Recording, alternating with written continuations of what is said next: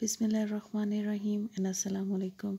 Dear students, our today's topic is related to the structure of human kidney. First of all, I want to share some general information related to kidney with you. That the human beings possess a pair of kidney. They are present below the diaphragm in the abdominal cavity on the sides of the vertebral column. They are attached to the dorsal body wall. The right kidney is slightly lower than the smaller than the left one. Kidney is a dark brown and bean-shaped organ having concave and the convex side. The concave side of each kidney is towards the vertebral column, and moreover, the kidneys are the principal urinary organs of man. Its inner margin is concave while the outer margin is convex. On the concave side, there is a depression which is known as the hilus. It leads down the duct, ureter. They open to the urinary bladder, which are the other parts of the human urinary system. Leading out from the bladder, urethra. This is an organ which passes the urine outside the body.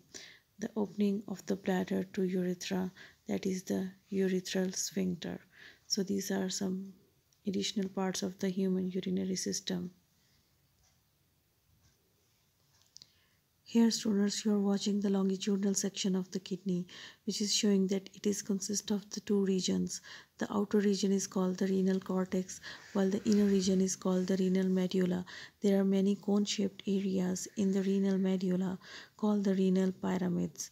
The base of each pyramid faces the renal cortex while its tip is in the cavity called the renal pelvis.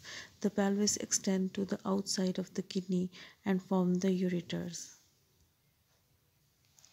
Moreover, you are watching the renal artery in the red color, which is joining the renal pelvis for supplying the oxygenated blood, and the renal vein in the blue color is actually leaving the pelvis of the kidney, taking the deoxygenated blood, plus the ureter, which is also leaving the the kidney in the pelvis region.